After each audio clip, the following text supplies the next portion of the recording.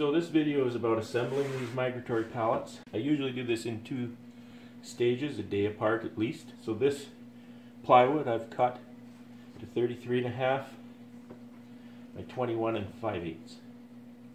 The beehives will sit here. Center divider, shims, entrance is here or there. I've determined the entrance is here because I've already drilled my drain holes here. I like to drill those beforehand because I can stack the plywood and drill 4 of them at a time, and it makes a nice job because every cut is backed up. So here we go. I'm going to just assemble one of these at least. I'm going to assemble what I call the underpinnings. So I'll try and pick the nice side. It doesn't really matter. There's a big ugly knot there. I mean, there's ugly knots anywhere, but you know, if you have a choice, make it nice on the top. There's 3 2x4s underneath. If there's any, this is not bad, but if there's any bark or craziness going on in the 2x4s, put that down for now, and we'll take care of that later. You know, this 2x4 is a big ugly knot here, another knot there. I mean, that's really nasty, but we can use it, no problem. I'm using probably an overkill glue here, adhesive, LePage PL Premium. This is awesome stuff, very weatherproof. It'll glue cement blocks together if that's what you want to do. So I know I glue things a lot, but there's a lot of strength in glue. There's a lot of strength in glue. I'm going to put this one in the middle. So I'll set that one over for a moment. And I'll just slide this in under here. I built a lot more pallets last year. I made myself a little jig. I could just set my 2x4s in, glue them, put the plywood down. That worked really nice. I'm a little too lazy to build that jig this year because I'm only building a dozen or so pallets. So I just line that up to the end. I kind of messed up there, so it's sitting a little proud, but you know, it's not furniture.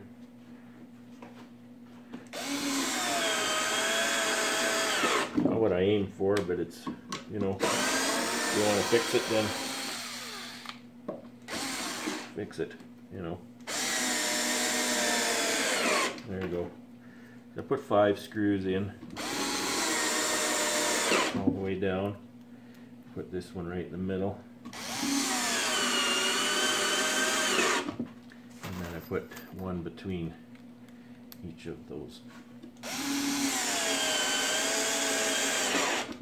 Okay, so that's that, and I'll go along and do this end here.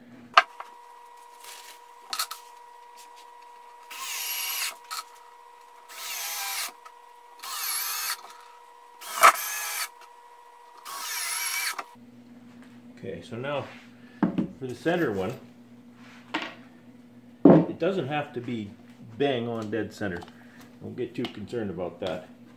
I get them plenty close to center this way. Half of my pallet distance is 16 3/4. So I'll just make a nice mark right there. I can see my eyes aren't very good, so having a nice black mark like that is real easy. So just slide this in, try not to get glue everywhere, just so I can sort of see it on the other end, that it's somewhere near where it should be. I'll more or less center that on this end, on that mark.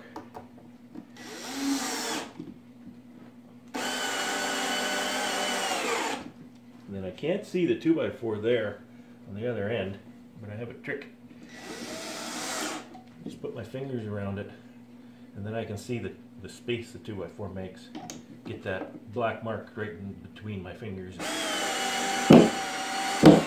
and it goes. So again, I'll put 5 screws, one right in the middle.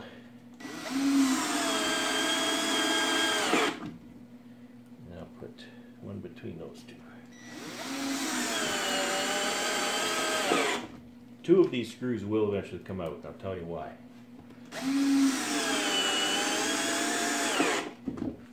When the pallet's all assembled, the underpinning's all assembled, and the glue is dry, I'll pull these two screws out.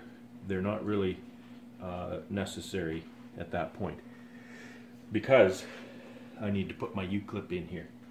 The U-clip's going to sit somewhere in here, you know, as you could see on the other pallet I showed you. So the U-clip sits here and here.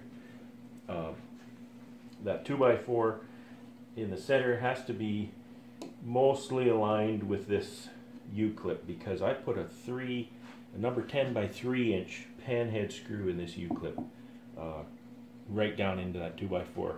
Holds this very, very firmly. This takes a lot of abuse from the boxes on top. So after I put that big 3-inch screw in here, this one is quite irrelevant. It's only there to clamp the glue at this point, right? So that one can come out. Just saves some screws. It's not hurting anything in there, but it just saves some screws. You know, I'm making 20 or I don't know, 15 pallets maybe here today, and so I'll have 30 screws left over if I just take those out. I can't finish until then because that 2-inch center shim goes atop those screws. So that's that for the top. I'm going to take my temporary 2x4s out here. I'm going to flip this over. I need to mark where my runners go. So I made a little jig here that's got just a little gauge. This gauge is 2 1/4 inches. Another mistake I made the first year I made these is I made the distance between the runner and the lid cleat too small. They don't fall into place as nicely as I'd like. So I've been trying to I've been trying to do a worse job of that measurement. Just a standard 1x4.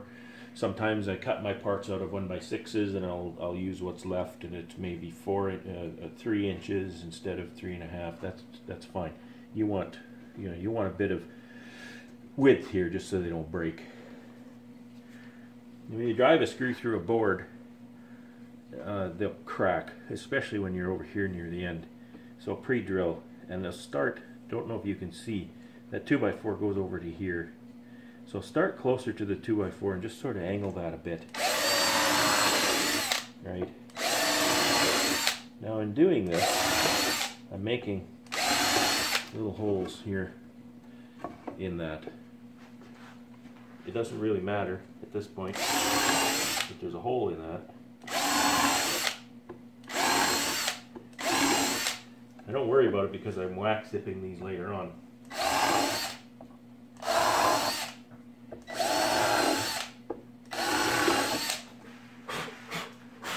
I don't want the wood chips under the runners, so I've got to blow it away. So wax dipping later on, that'll all get wax dipped and whatnot. I don't believe it's going to be a problem. More of this wonderful glue, just where that runner is going to be.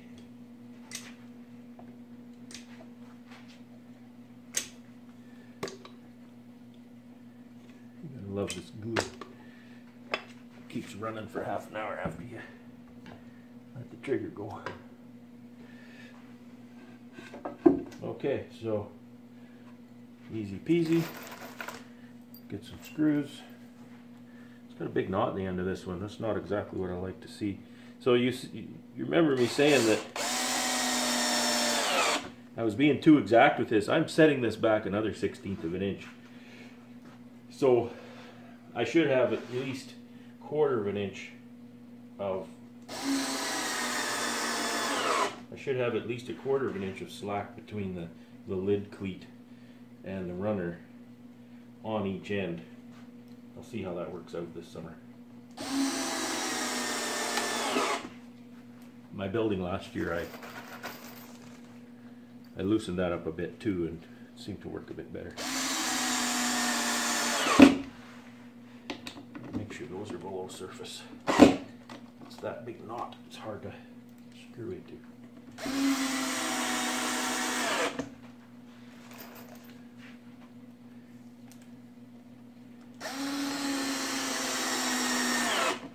You can screw those off on this side, but I find it's a little easier just to spin that around. And then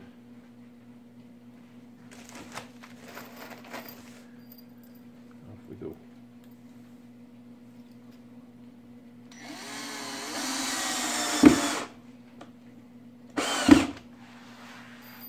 Drop the screw, pick that up.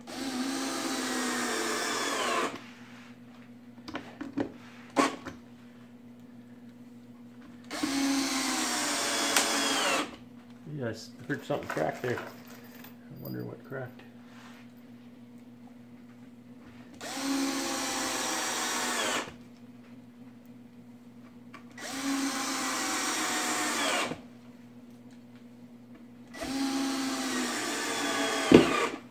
So that's it. That's it for part one of this assembly. When all that glue's set, I clean it up. I get my chisel and I just cut all the squeeze out glue away. Again, it's just to make it look a little nicer. And then of course remove these two screws and install all the cleats. I'll use my Titebond 3 on the top for the cleats, and either staples or nails to hold those on. I'll make another video of that when time comes. Have fun.